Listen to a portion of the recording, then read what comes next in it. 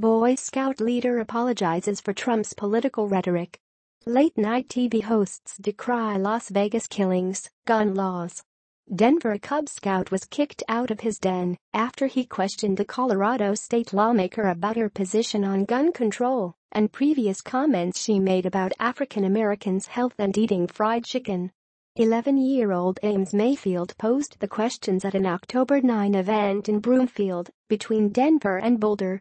Cub Scouts had been told to come prepared to talk to Republican State Senator Vicki Marble about issues important to them. Ames' mother, Lori Mayfield, said a local Scout leader later told her the topic of gun control was inappropriate because of its political nature and the boys' questions were disrespectful.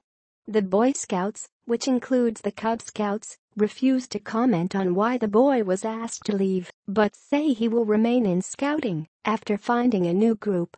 The Boy Scouts of America is a wholly nonpartisan organization and does not promote any one political position, candidate, or philosophy, the organization said Friday in a statement. Cub Scouts meet in groups of children from the same grade called dens, which are part of larger packs. Ames was only kicked out of his den, not the larger pack. Since the other available den met while he attends classes, changing to another den within the pack was not an option. He's joining a den in a new pack at his church, his mother said. The leaders of the group that kicked Ames out did not return phone messages and emails left by the Associated Press. In online videos recorded by Lori Mayfield, the Scouts asked questions about why people wanted to vote for Obama just because he was black and about Trump's proposed wall along the U.S.-Mexico border. Mayfield blurred the identities of all the children, except for that of her son. In the video showing Ames asking about gun control, he read from a sheet, telling the lawmaker he was shocked she sponsored a bill that allowed domestic violence offenders to own guns. He also rattled off a list of survey statistics about Americans' views on the issue and spoke about the trouble Las Vegas shooting victims would have paying their bills. There is something wrong in our country where Republicans believe it's a right to own a gun, but a privilege to have health care. None of that makes sense to me, he said. After nearly 2.5 minutes, an adult is heard cutting him off, remarking on his thorough question.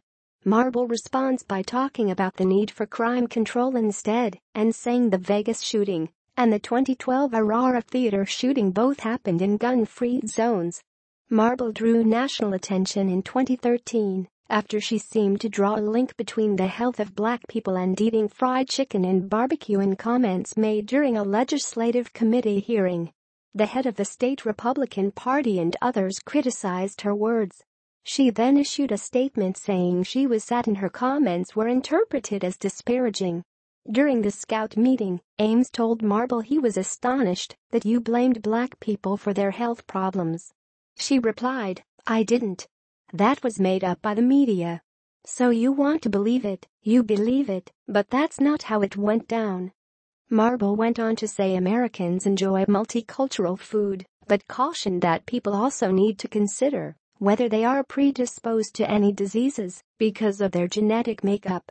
In a statement Friday, Marble said she did not know about Ames' dismissal until she read about it. She said she did not blame him because she thought there was an element of manipulation involved by his mother. Mayfield denies that. She said she and her son, whom she said is gifted and likes to watch the news, researched Marble together, and she typed up his questions using his words.